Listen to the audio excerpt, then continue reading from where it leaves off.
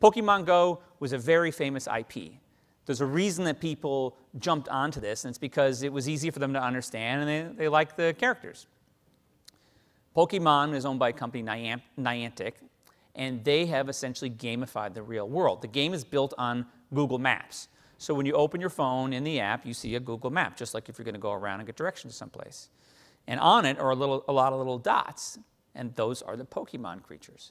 And it'll say, go to the library. And you'll come to the library, and you'll look around, beep, beep, beep, beep, beep, beep, and there's the Pokemon, just like that. It's augmented in the real world on your phone. And then you battle it. You put some powers at it, and if you're good enough, you get the Pokemon. And then you could win a gym, which is sort of a big area for Pokemon. Now, Niantic would say to you, if you were to say, Pokemon, I don't like the Pokemon for whatever reason, they would say it's not there. It's not there. It doesn't exist there. Go ahead, look, you don't see it. Just like the yellow line in football is not there. However, if I take the phone and I move it over here, I don't see it. If I move over here, I don't see it. It is there. It only exists there at that XY axis in the world. So this means you have to rethink what it means to own space. You own the digital space because it's within the three-dimensional space that you've already bought. And you need to defend that space vigorously. Now this game happens right there on the sidewalk, but it doesn't always exist on the sidewalk. Sometimes it's on property, personal property, commercial property. So I come into your courtyard. I come into the lobby. I'm in the food court. I'm on the front lawn. I'm in the back area. I climbed a fence, and I'm playing Pokemon. I slip. I fall. I sue the guy that owns the building. Simple. This person did not know that they suddenly had this activity going on. They didn't invite it there. If I come into your lobby and I'm going to do a puppet show the week before Christmas, there's a lot of questions. What's the content? Who's going to be here? How's it going to play out? Where is a safe area for it to take place? And of course, the most important question before I even walk in the building is, would you supply an insurance certificate with me? Which is going to be standard. No insurance certificate, no discussion, no explanation. Remember? Not paying attention, I fall off. Dangerous. Very, very dangerous. But Pokemon's fun. It's a kid's game.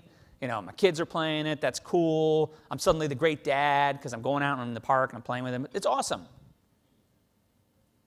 What happens when this turns into Call of Duty? And someone shows up at 3 in the morning with a gun?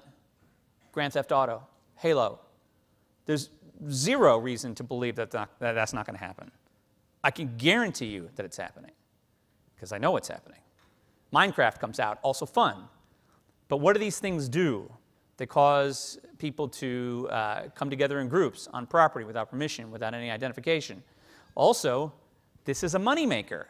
So just like we talked about with Snapchat where they're collecting data, Pokemon is even more nefarious. So you are playing the game. I'm imagining very few people in this room would be good at Pokemon. So you'd be playing and it would recognize that you're not good. And it would say, hey, you're not good. Let me help you. I'm going to make you better. Give me $5 and I'm going to give you these Pokeballs or other special powers that'll allow you to beat that Pokemon and move on to the next level. That's like someone walked onto your property, set up a card table, and started selling watches and encouraging people to not pay attention and run around. So if you allow Pokemon, if you talk to them or any game, just like you would allow any activation to come on your property, you agree with the content, they've come out, they've looked at the area, you've cordoned it off, you found it to be good, you have somebody paying attention, you should make a piece of that money as well. This is an activity that's happening in your lobby. You should, if you're not paid, like if I brought a food truck to your event, I'd have to pay you something to be there. Whether that's a percentage of my revenue or it's just a fee. But either way, if they're generating revenue as a result of your property, just like Starbucks would be, you should make money. But certainly be protected.